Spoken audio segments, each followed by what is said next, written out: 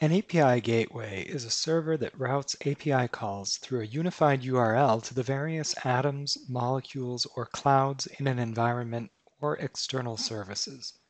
The API gateway allows you as the API owner to control what access your API consumer receives for the API proxy or API service components deployed within Boomi integration. At this point in the class, we've published APIs to Boomi's production atom. Now in this activity, we lay the groundwork for additional authentication available through the gateway. We do that by installing a local atom, an authentication broker, and then extending that broker as the gateway. This will allow us to use authentication types beyond BASIC and also access the developer portal in upcoming sections of the course. To add authentication types other than BASIC to your APIs in the training account, you need to install a local atom runtime. Remember, Boomi's atom clouds allow for basic authentication only, not gateway. So in this exercise, we will install a local atom in a Windows operating system.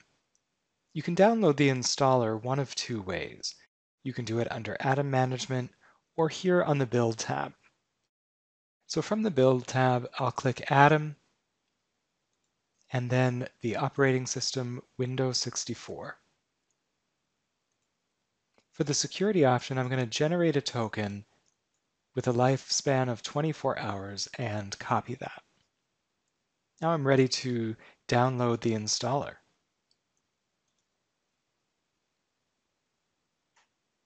After the download concludes, I can view the installer in the folder. So here in my Downloads folder, I'll select the atom install, right-click, and run as administrator. You do need to have local admin rights on the machine to install the atom. I'll follow the prompt, and now I see the atom setup wizard. So I'll click Next, and then choose the token method for authentication, entering the token that I copied.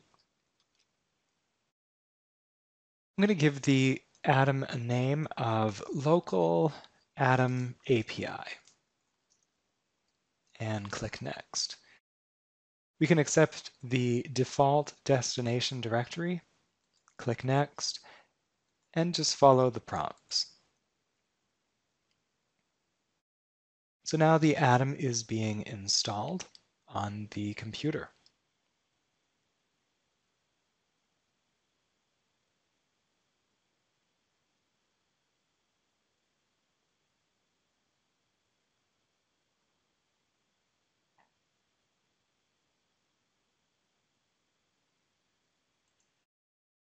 All right, the installer has completed, so I can click Finish. And now under Atom Management, I'm going to configure a new environment.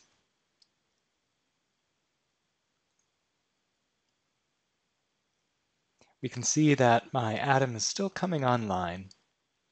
But while that's happening, I'll click New and select Environment.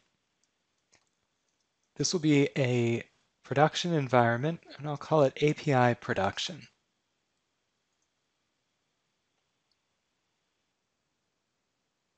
All right, so I've created the environment. My local atom is up. I'm just going to attach that to the API production environment.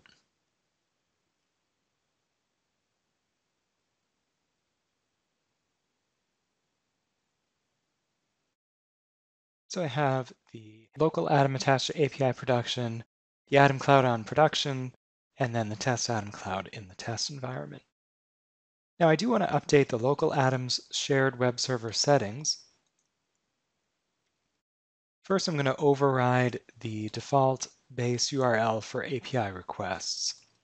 We're going to do everything using localhost, so I'll update that to localhost 9090, set the API type to advanced. The authentication type is going to be gateway, and I will click Save to restart the atom and send all those changes to the atom.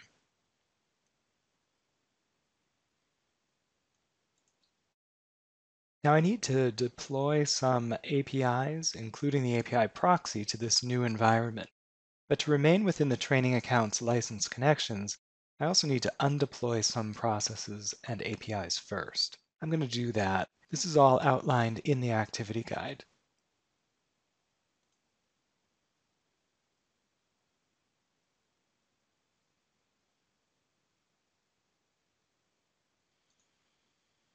So with everything deployed and undeployed, now it's time for me to install an authentication broker.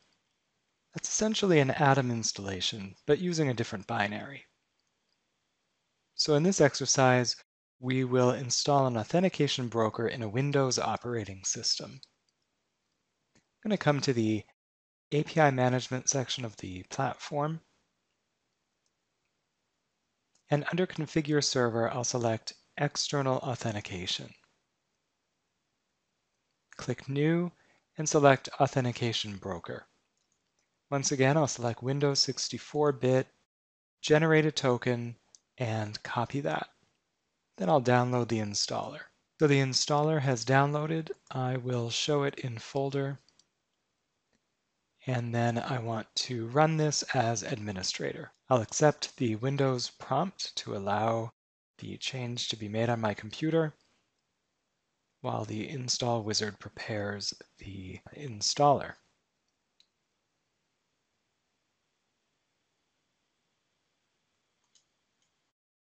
Now I'm in the broker setup wizard. I'll click next, select token just like I did before, enter the security token, and the broker name, we're going to call this broker API course.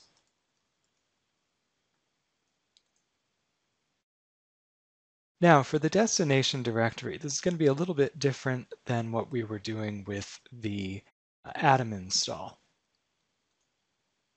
So in your directory, you want to have a share folder, which is where we're going to install the broker.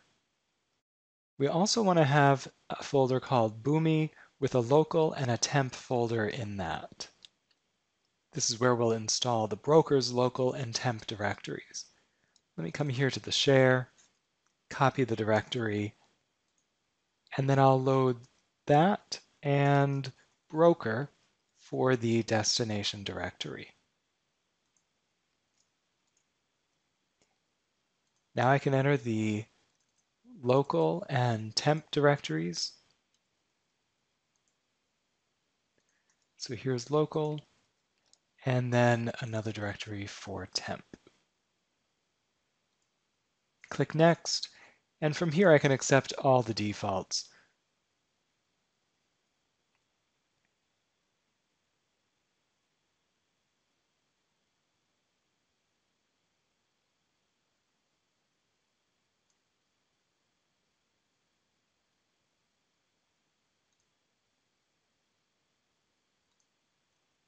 All right, and the installer has finished, so I'll click Finish.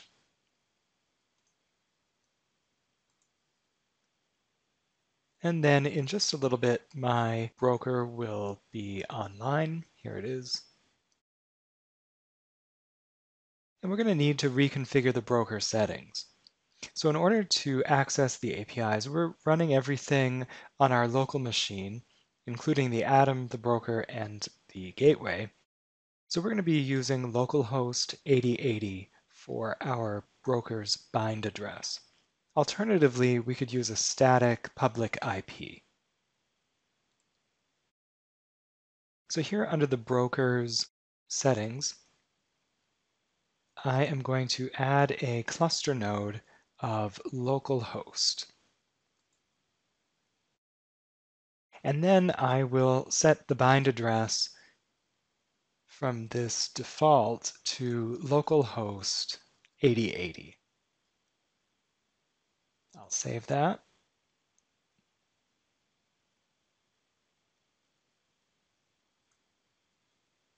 Now, under broker information, we can restart the broker just to make sure that all the changes are applied to the broker.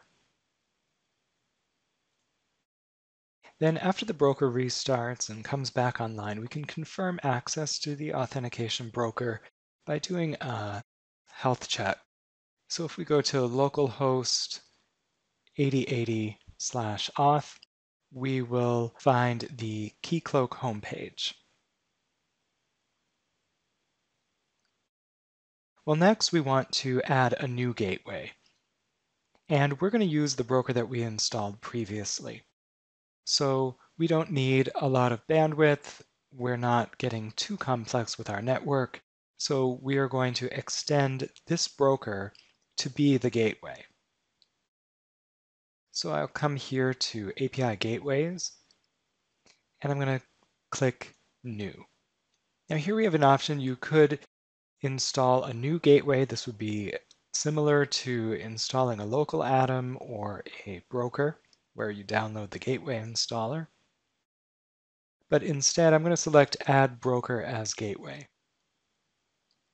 Here's my one and only available broker, so I'll click Create. And now the gateway has been created. I do need to attach the API production environment to this gateway. In order to do that, here under Gateway Settings, I'll scroll down, check API production, click Save. And now you can see that the environment has been attached to the broker. Now we do have more to do, but our local atom, broker, and gateway are installed, properly configured. And in the next sections, we're going to add an authentication source to the broker and look at basic authentication through the gateway. We do have some optional Netstat tests that you can run as command prompts to make sure that the atom, the broker, and the gateway are all active and listening on their respective ports. Those are outlined in the activity guide. This video concludes now, but you can follow the steps in the activity guide to complete the activity on your own.